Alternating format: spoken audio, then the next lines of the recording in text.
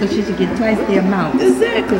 Okay, so my name is Alicia, and I'm doing a documentary on various issues and concerns. Do I have your permission to air your image on multiple media outlets? Yes. Yes. And I pulled the camera out because I asked you both to be part of my panel for our conversation and end stigma towards people with disabilities. And I thought it was really interesting because I mentioned the event, or the incident that I just did on bus 47 about the wheelchair and people with disabilities. And then you mentioned the invisible disabilities. Yes. So could you just talk on that for me, please? And introduce yourself first. I'm Deborah Brown, and I have what they consider an invisible disease. I have end-stage renal failure, which means my kidneys are gone. They are no use to me. And people don't see it. I get tired. Sometimes I can't walk, I can't function, and they can't see it. And because they can't see it, they don't know, well, I didn't get up from this seat because I needed it. So unless I'm physically walking with a cane, I don't get the response and the help I need when I need it. And I think that's what the lady on the bus was trying to say also.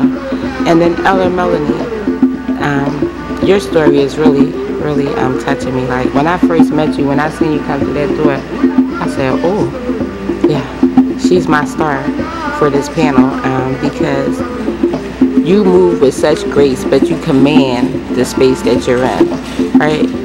And then you lost your sight, and you told me you just lost your sight recently.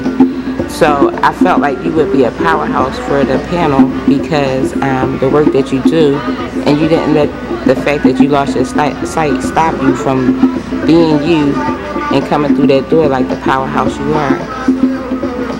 Yes, so I thank you for that, and I am Elder Melonie DuBose, and I am the Director of Children's Mission. I am also the pastor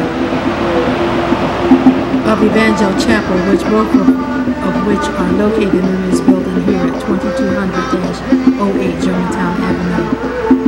I am recently blind. As of September of 2016, I got a diagnosis a few years ago, and we were taking precautions to avoid this impending blindness, but as it turns out in September I went what I call dark. So we have had to navigate. First we had to make a decision as to whether or not life should go on, and then what the quality of that life would be. So by the grace of God we were able to come to the conclusion that life has to go on, and what I often say to God is that I need my eyes, but He doesn't. So some of the things that I've experienced is just, one, the challenges in the healthcare system of not, one, having adequate healthcare insurance, and that threw up a lot of roadblocks that I think exacerbated my situation. I say to the doctors that were in whose care I was in, that when I came to you I could see, and now I can't. And there seems to have been a misstep, because absent of the right kind of insurance, I couldn't get the kind of care that I needed to absolutely prevent my problem, which was, at some point, preventable. The total blindness was preventable. So I find myself in a position of trying to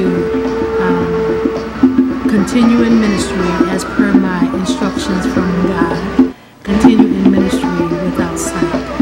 And I'm a very hands-on, detail-oriented, process-oriented, product-oriented person, and it's difficult to execute any of those without sight.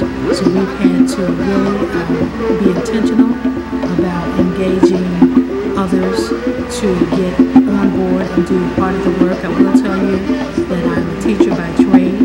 I have just over 30 years of experience in the public education system, and I have been in community service all of my life. So the challenge is, one, to navigate my spaces as a blind person, and then to see how I incorporate what it is I do, not seeing, in a seeing world.